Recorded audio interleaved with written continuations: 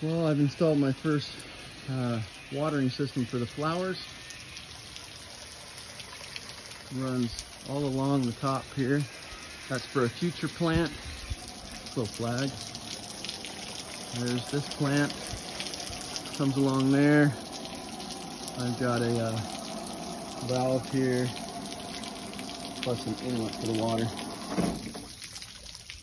And that is my new automatic watering system, which I can put up to a timer. I've got a splitter, and so we can water other things around my yard. That splitter goes to a 1/2-inch PVC connector, to a hose, to a 1/2-inch valve, all 1/2-inch piping. Downspouts, there's 3 of them since there's 3 plant locations. Just drilled holes in a 1/2-inch cap. Again, there's the future. And this last one. And it's working like a champ.